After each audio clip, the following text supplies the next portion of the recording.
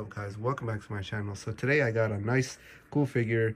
It's from Iron Studios. It's the Star Wars Darth Maul 1/10 scale statue. So let's go ahead and open this and see, is this something that you want to kind of grab off Sideshow.com, and is it going to fit your collection? Let's go ahead and see.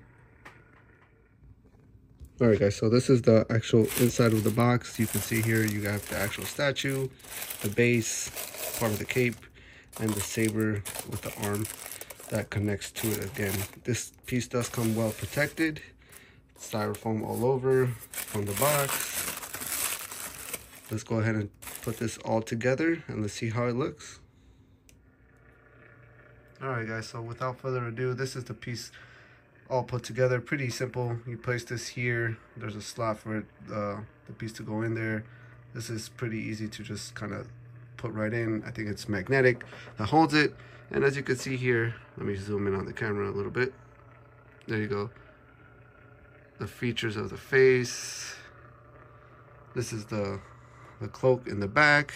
This is pretty easy to put. Again, this kind of just sits on that portion right there, and it's kind of like his cloak, him dropping it off, ready for that action, ready for that saber fight with Kenobi and Qui-Gon. Not a bad piece. I wish these lit up, but again, it is just 1/10 scale. It's not a 6 scale that comes with any lighting features, but something pretty small to kind of place on that on your office or on that display table that you have. Nothing really lights up. Again, this is pretty decent material, nothing too crazy in my opinion. This is just a cloak in the back. I honestly don't find it, you don't have to have that there. I think it looks even better without it.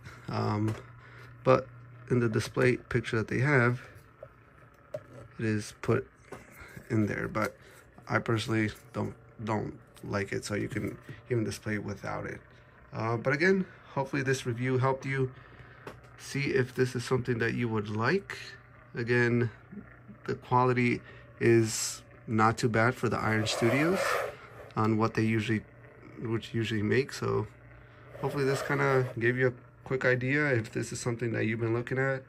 As you can see, it's about 7 inches high.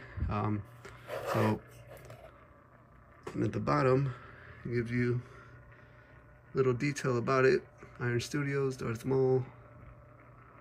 So, not too bad. A small piece for, you know, if you just want a quick little add-on to your collection. So, hopefully this helped. Again, this is the Darth Maul Iron Studios 1/10 scale.